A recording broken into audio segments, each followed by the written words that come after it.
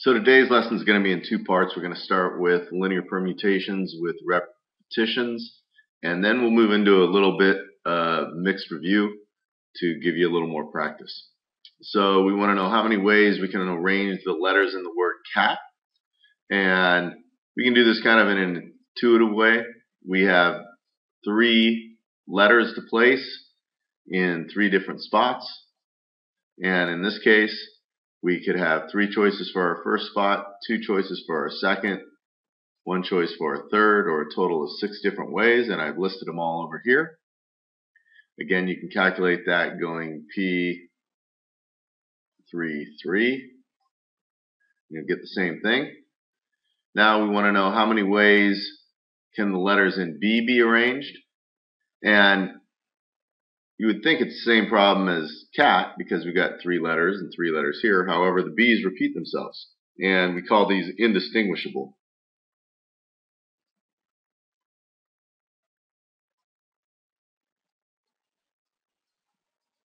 So you can't tell the difference between one E and another E.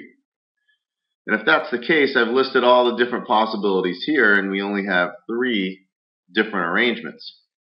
So what we've got is we've got a new type of equation where the number of different permutations of n objects, where n sub 1 are indistinguishable objects, n sub 2 could be indistinguishable, and so on and so forth. The total number of permutations is n factorial. We take the total numbers, factorial it, and then divide that by each number of items that's indistinguishable, and it's factorial. So in this case, I had 3 factorial, and E repeated itself twice, so I'm going to divide that by 2 factorial.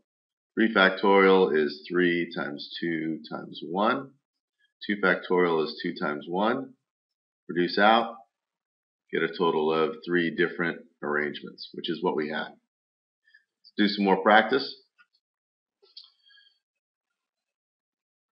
Number of ways to arrange the letters in the word Erie. We've got a total of 5 items, so that's going to be 5 factorial. E is the only thing repeated, and it's repeated 3 times, so that's just 5 factorial over 3 factorial. You can work this out without a calculator. It's 5 factorial over 3 factorial. Those reduce out, we get a total of 20 different ways. So you got 25 Christmas lights, 10 are blue, 5 red, 4 green, and 6 yellow. How many different arrangements of those 25 lights can you have? Well, we're taking all 25 and arranging those. We've got a whole slew of repeats.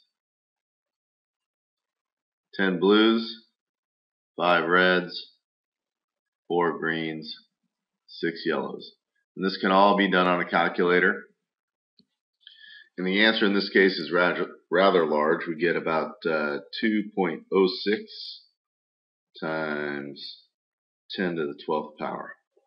And next we're going to arrange the letters in Shakespeare, counting for the repetitions. In Shakespeare is a total of 11 letters. That's 11 factorial. The S repeats twice. H does not repeat. A repeats twice.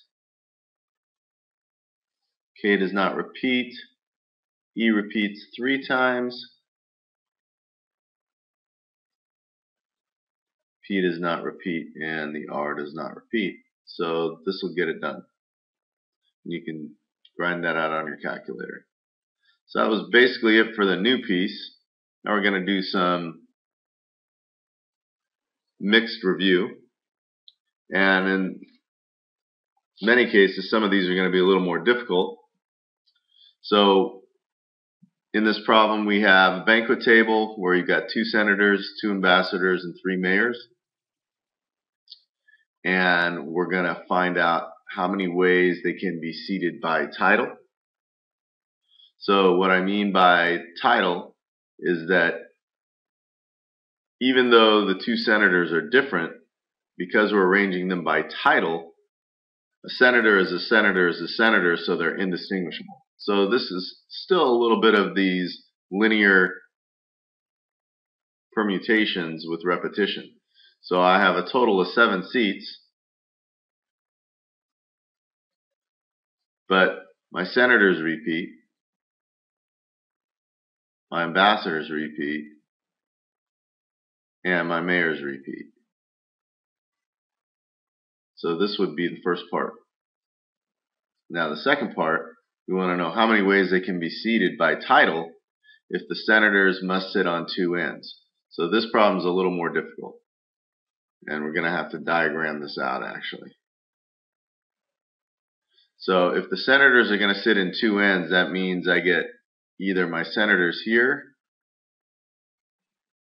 or I get my senators over here.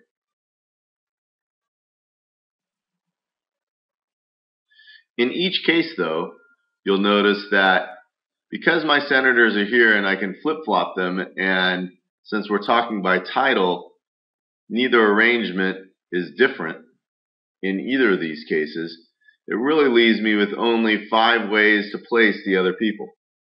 So what I've got in both cases is I've got 5 factorial, and then I'm seating ambassadors and mayors. So I have repeats there of 2 factorial and 3 factorial. And that will be the same in both cases. In our next example, we're talking about white chips and red chips, and we're looking for ways to place these, except you'll notice how many ways can 3 chips be drawn from a total of 10 chips. We're not laying these down, so there's not necessarily an arrangement. These are grouped. So when we talk grouping, we're using combinations.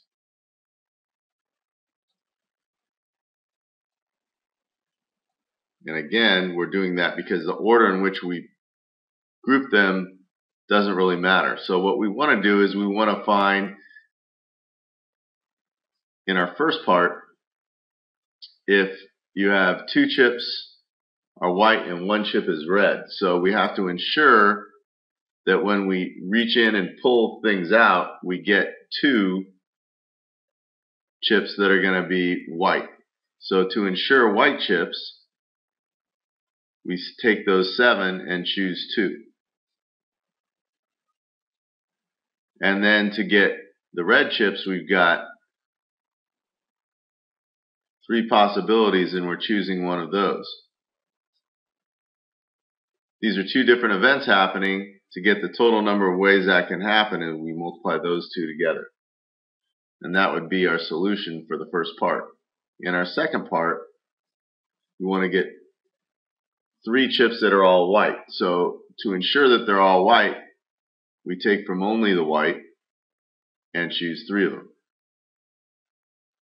There's no red, so I don't have to worry about picking any of those. Lastly, we want 3 that are all red, and we're going to ensure that I get a red. So I'm only pulling from 3, and I'm taking all 3 of them. And that would be the way I'd group that problem out. Next problem, you got 200 students attending a dance. You got a ticket with a number for a door prize. 3 different numbers are selected. You want to know how many ways to award the 3 different prizes. This is a permutation because you're picking them in order.